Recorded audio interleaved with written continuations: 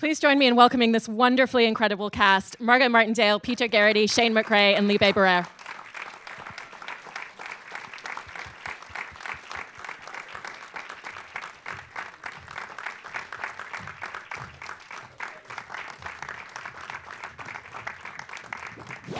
Hi. Hey, folks. Hi. So I actually, because we were just watching the episode with you guys, and you were pointing out one of the most incredible TV scenes that I didn't realize when I first watched it, that early scene where Julia goes into the house and how there's about 8 minutes that's all one take. And I was wondering if you guys could just talk us through shooting that. Well, sorry, go ahead. Keep going. Peter's falling. The chair's falling apart, that's all. That was almost... I saved your life. That's what family do. Not for the first time. So how was the process for rehearsing and mapping out that scene, and how long did it actually take to do that as one take? Well, as Libe said, it took about 5 hours of rehearsal and 1 hour of shooting. Yeah. But it was, you know, we're all theater actors, so it comes easily. 1 hour of shooting? Or it was probably like 2 hours, but we rehearsed from like the morning. We rehearsed it from like the morning until lunch, which was like... So it felt like 5 hours. And then we didn't get it till after lunch. And then we So shot if it you after count lunch. It took all day. Took 3 weeks. It took 3 weeks. We finished it last night. But it was on the page. It was like 5 scenes, and our amazing director John Avedant condensed it into one continuous shot. It was fun because it was a giant challenge for all of us. I wanted to ask you about Bryan Cranston's involvement, because I've read that he was very hands-on and very involved early on, and there for a lot of table reads, and really a resource for you guys to talk through your characters.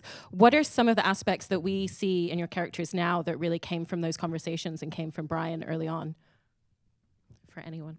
Somebody else? I just remember Bryan as being encouraging whatever spontaneous inventiveness that we could bring. I don't remember anything. I don't remember specifics. I have a specific one. Oh, specific. So, well, this in the first season where there was the Carly does the rolling of the quarters thing.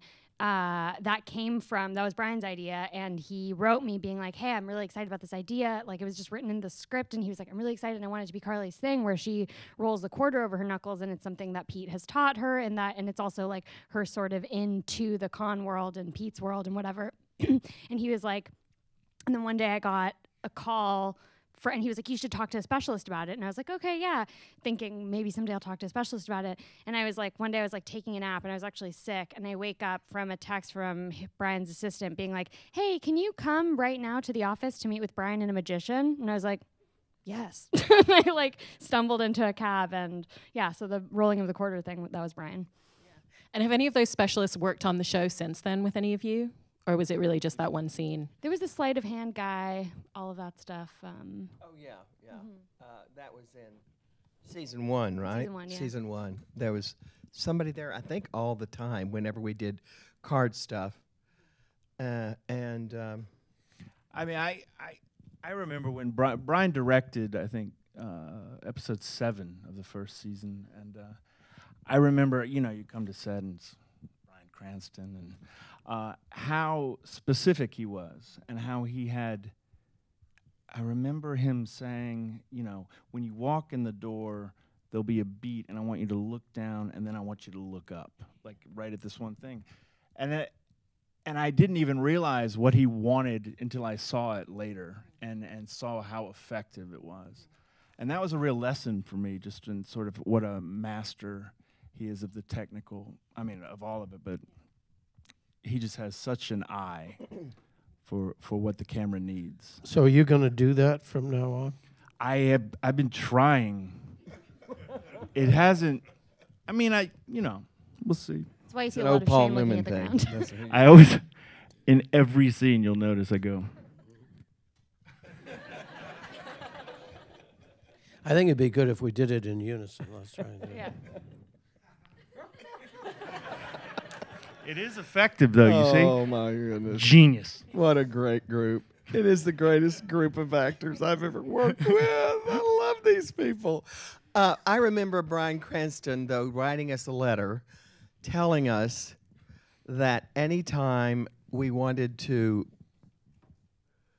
get specific in a way that like he did in Breaking Bad, like about him riding in the truck and the glove compartment flying open, and it was an annoying thing, but he made it into something that actually made a big giant jump in his character by just something about I think. Yeah. The And first season of Breaking I Bad. found a way to do that and something. Oh, you did. I remember that. I did. It's Peter, season I feel like you somehow work into like most of your lines. That was just the Ezra Charles Rocky Marciano fight. Oh, yeah. That's coming up.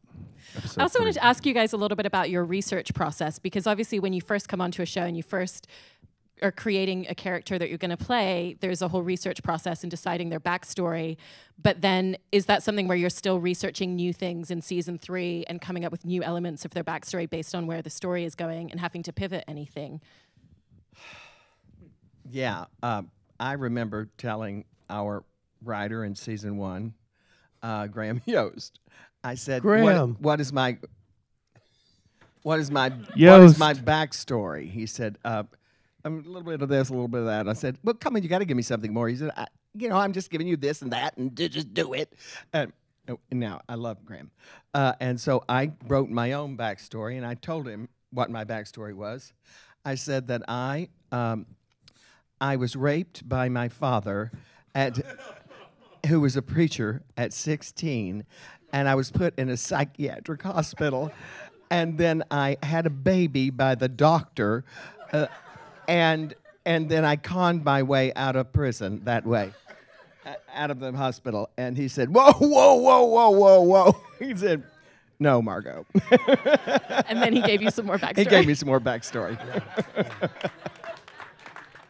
But you can still see elements of that. I do have a little bit of that going on. You can. That explains a lot. How about for the rest of you guys? Was there anything that you remember having to change for your characters? I was like, how can I be a big, kind of dumb-looking lug? It's a stretch Shane. for me. Let's see. That's a short trip. I had to do anti-research. Anything? I mean, for me, it was. Besides, I'm going to say that over and over again. It was such a masterclass of acting to be with Giovanni and Marin. No, The ones who aren't here. Brian. No, to be with these guys every day has been, I mean, truly, I'll never have another job like this. It's honestly, I've learned more than I can't even say research, because I feel like I sort of learned how to act from these guys. We all live together in Los Angeles. Not now. like hypothetically, metaphorically. Like I was in one room and Margo was in the other room. If you look In at the Peter same was apartment. roommates on Instagram. And Peter was Marin below down the us. hall, and Libe was right down the road. Right. So we all lived together. But we first started living in a place called the Prison.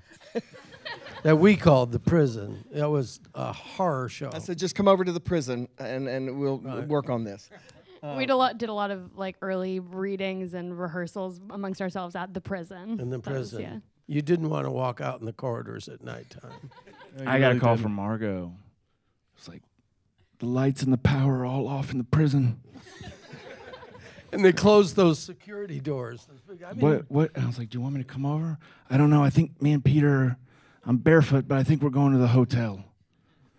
And then, I mean, it was scary. Yeah, it was scary. Well, this is way too ridiculous to talk about. Yeah. Oh, so it's fun. then we finally moved to So acting. a place called La Estancia.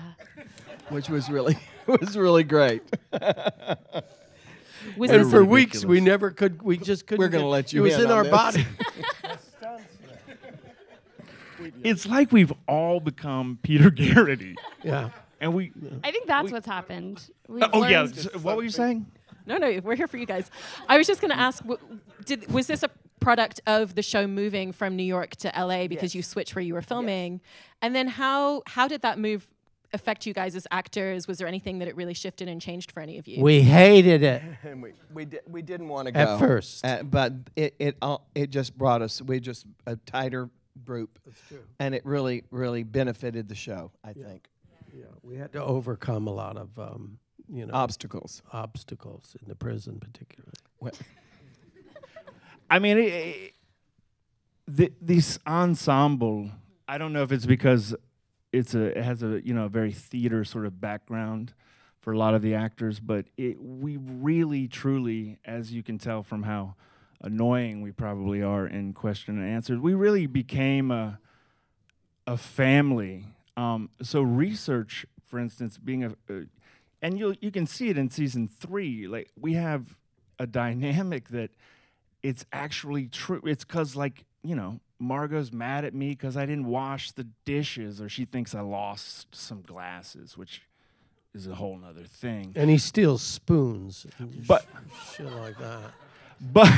But it comes across on screen. I think when I was watching this season, we really do seem like a family, and I think we've, if I do say so myself, and I think that's because we sort of became one, and part of that was because we had to move to LA, and we were all there together. Yeah. We ate together, we cooked, we did all that. It sounds like I a drank and everybody sitcom. else didn't.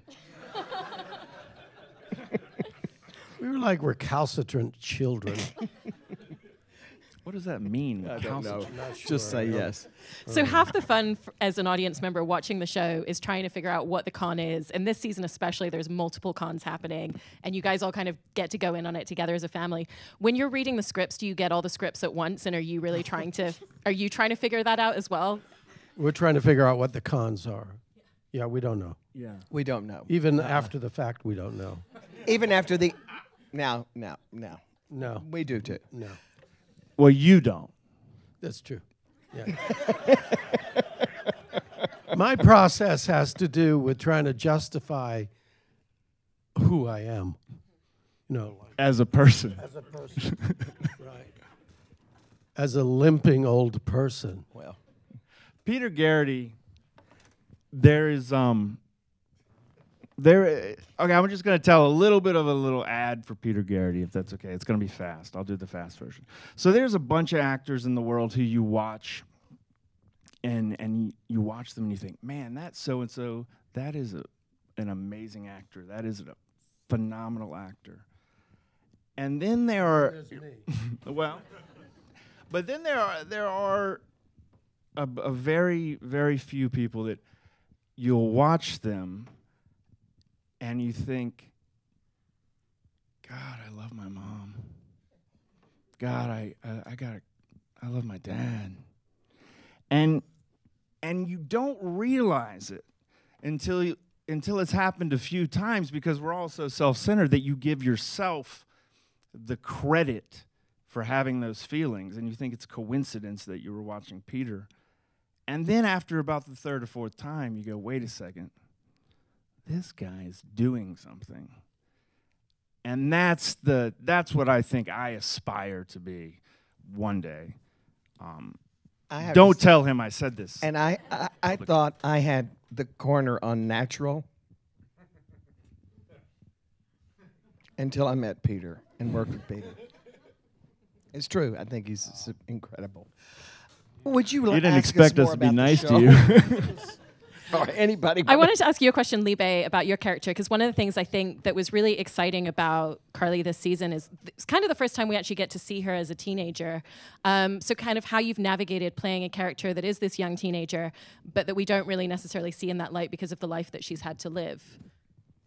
Yeah, I mean, it was really fun, and also, I mean, tacking onto the acting masterclass thing, I actually think it was such a gift to, in the first couple seasons, like come in a little bit and have the life just exist with the family, because it's like I got to come in and have these like master classes with like doing a scene with Margo, doing a scene with Peter, and others. doing a scene with Shane, and I think like getting to come in for like pieces, and like really work hard on these like 2 scenes here and there or whatever per episode. And so this season, when Carly's life got much more fleshed out and I was much more a part of the action, it's like I had so many tools that I had learned from these guys, like a few over the last couple of years. So that was really awesome and a big gift.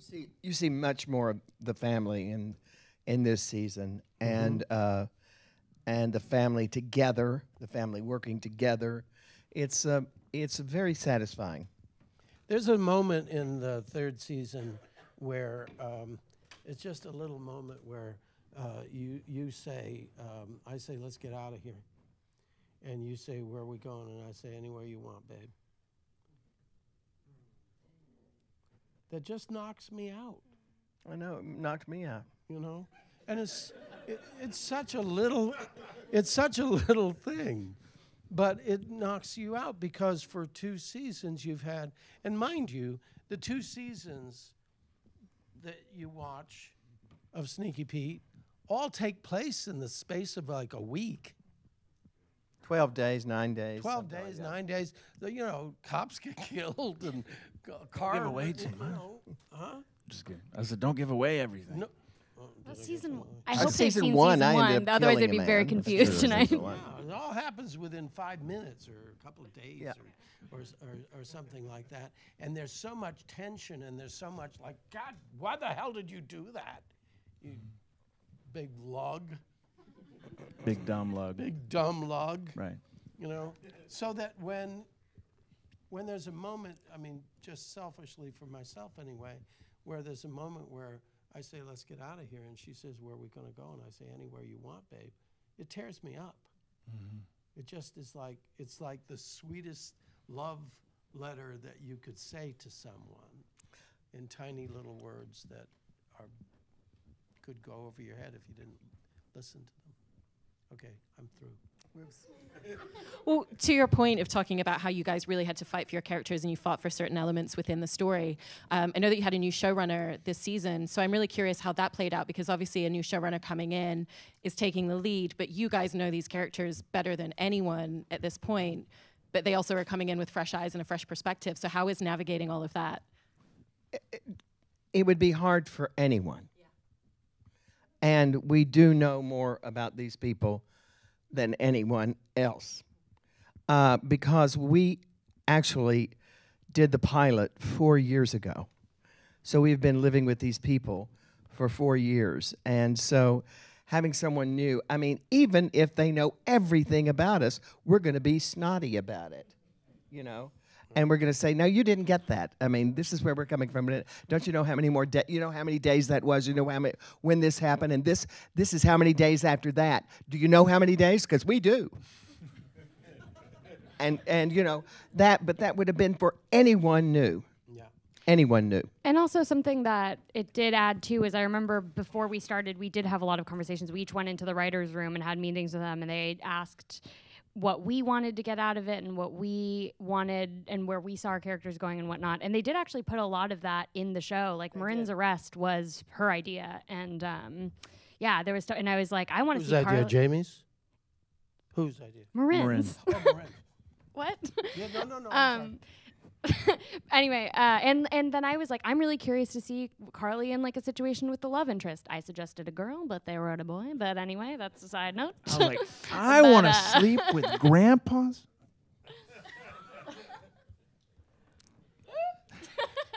That was a shame. Whoops, you guys haven't gotten there yet. But I was gonna say one thing that the Blake and all the writers did was they really, we were all like kind of chomping at the bit, and they were so successful. I mean, you see it in this first. You will not see very many television scenes like you see at the end with Margo and Marin in that fight. That's something you don't get to do very often on television. And they put us throughout the season in those. They let us go head to head, and really. Almost in like a theatrical play kind of way, just kind of step back, and they were great about that, and they really let us. I think they really listened to us, and I think they Right. tried to do everything they could to make us happy. And we were real snots.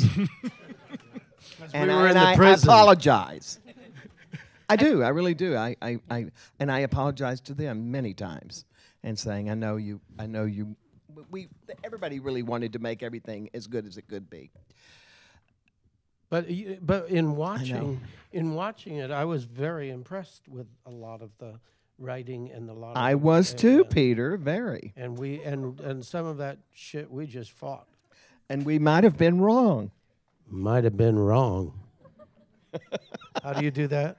And I think it really shows. You can see it in the relationship with the family. Look down. Look. Sorry. I just wanted to move on to a few questions that we had from the audience. And this one... Good. That's why I was waiting for audience questions.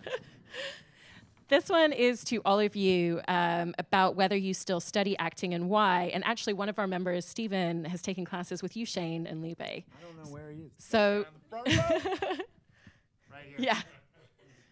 So I was curious, like, what it is that makes you want to keep studying, because I think not everyone does that once they start becoming successful enough and paying the bills. But what is it that still gives you in terms of the tools that you're leaning on for these characters?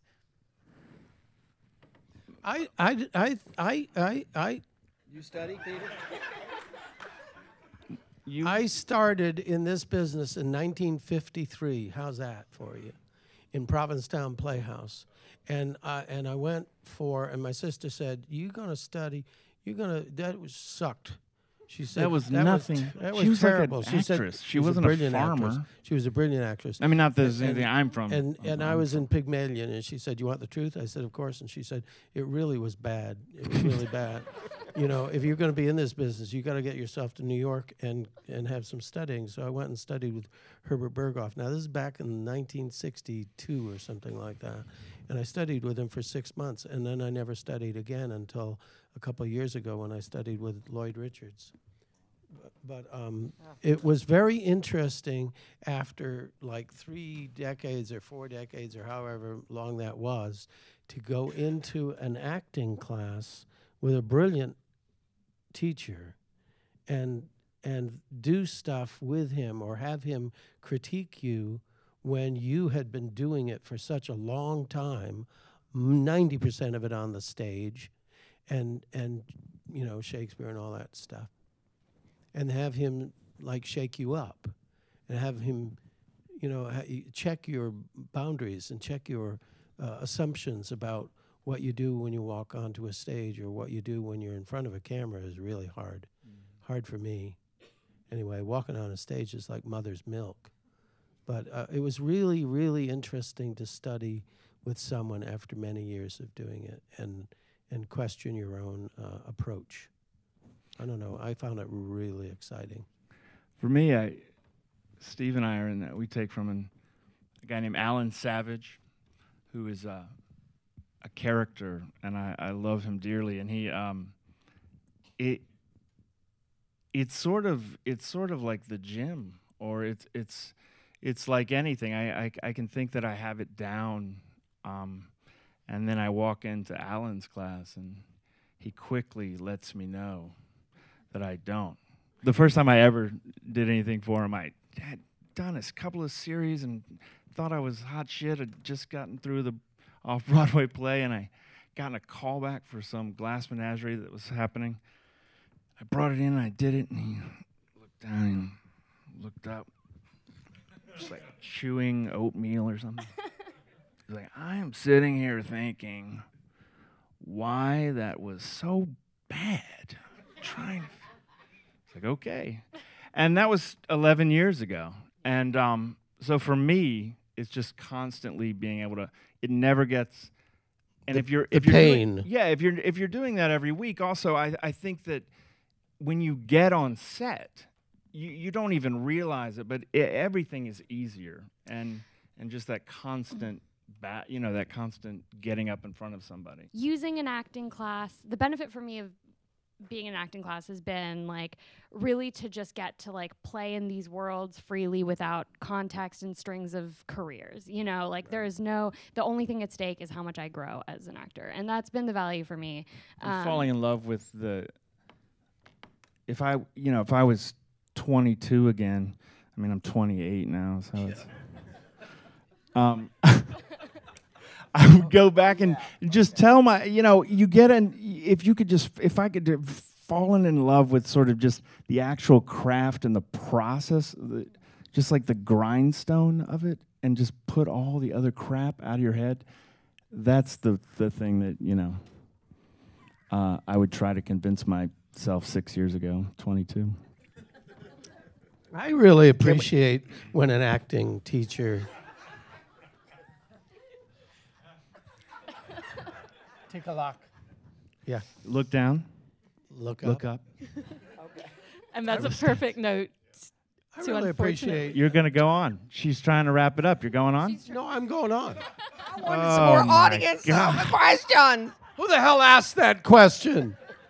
Where are you? The question. It was supposed to be what? We only had time for one audience question. Is that what happened? Yeah. Cool. I wish we had time for more, but unfortunately, I know you guys have another event to get to. My answer is that I study everybody I'm working with, and I steal from everybody I'm working with. I'm telling you, I've been working with Lois Smith, and I told her I'm stealing every damn thing she's doing. I mean, that's my world now. I studied for years, and I did it for years. And when I would go into acting class, I would tell them I'd never acted before, so that I could learn how to do it, even if I'd done it a million times. That's incredible. Well, thank you so much for sharing the show with us tonight. Congratulations. Thank you. I hope you guys. I hope you guys liked it, because we love it.